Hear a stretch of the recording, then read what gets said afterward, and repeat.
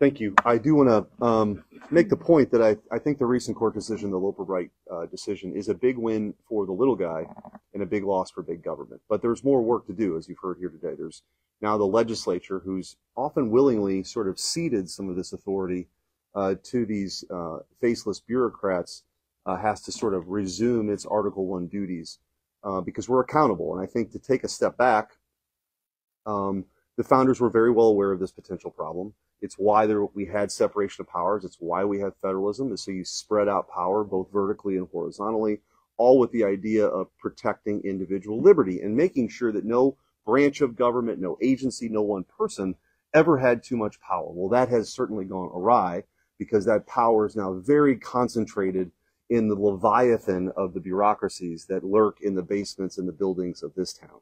And so this is an opportunity now for the Article 1 branch to reassert itself. Moving forward, I know I'll be working with these other leaders here on this particular topic with working groups so that the legislature, maybe we're going to be more prescriptive.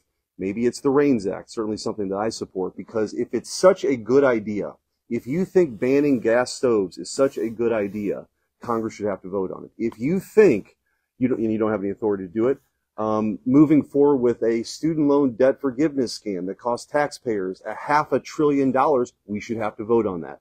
And I think that ultimately restores more faith in the government. It's based on this idea of accountability, that you can send us here, you can send us home, or you can send us back. But ultimately, there's someone you can talk to about the decisions that are being made. And the fundamental problem with the administrative state that we see right now that we have an opportunity to correct is that no one's accountable to anybody.